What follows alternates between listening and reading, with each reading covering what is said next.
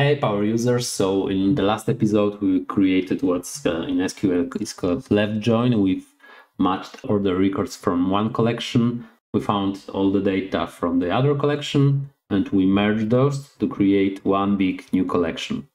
And today we will be looking at what's called inner join, the join, which will basically do the same thing. This will be our basis, but it will cut all the records in which the key was not found from the first collection.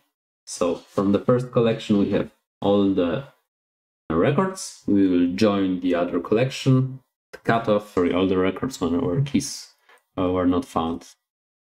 This is my first collection and second collection. We have ID and we have board game ID, which will be the same key. We will be matching those arguments. And just a quick recap of how we did the left join. We created the new collection in which the arguments were one collection plus added columns. This will add column to the collection orders for the temporary record holder. And we filter the arguments from the second collection based on ID, where ID is the same. So we've found the matching pair of these records. After that, we ungrouped the temporary record holder collection. So we just had all the collections in there because this will create the record. This will hold the record in the collection. And after that, we dropped the unnecessary one of the IDs because we ended with both board game ID and ID. We had to cut one of the ID from there.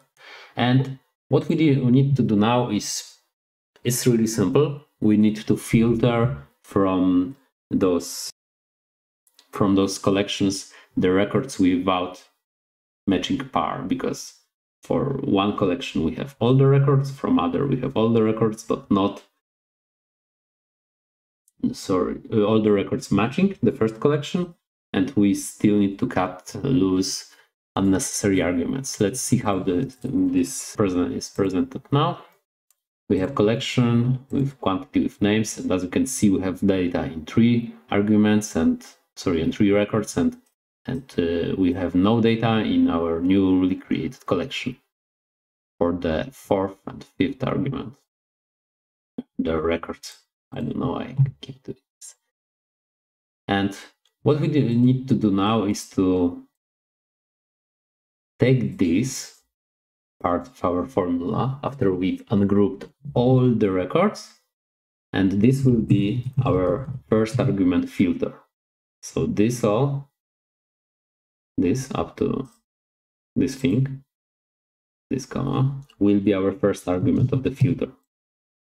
If you're not familiar with the filter, just go to Microsoft documentation or wait till I create a clip based on this function. This will be the filter first argument, so it will be the source. As you can see in here, this is the source. And now we will have to create the logical test, which is basically really simple. We want to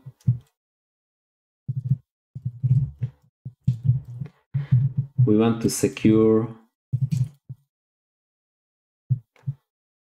that ID was there.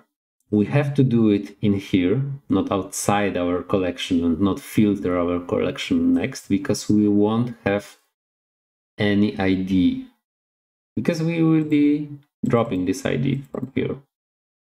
So we are securing that if board game ID won't match the normal ID, because in the matching part the normal ID will be blank, this will be filtered out, and from this on the ID column will be then removed entirely.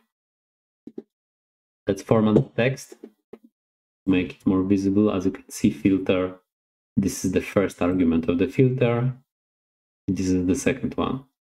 I know this function looks, at first glance, it looks really complicated, but it's actually not.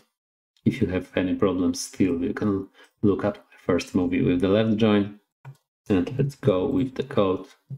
Let's see what happened.